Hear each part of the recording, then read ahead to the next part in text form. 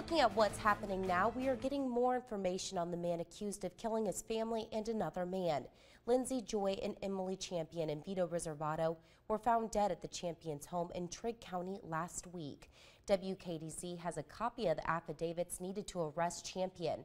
The report states Champion used a .45 caliber handgun to kill the 4 victims. Joy and Emily Champion were shot in the head, Reservato in the face, but the report did not specify where Lindsey Champion was shot. Police also claimed Ryan Champion restrained Emily with duct tape to bind her hands, feet, and face. Yesterday, a judge set Ryan's bond at $5 million.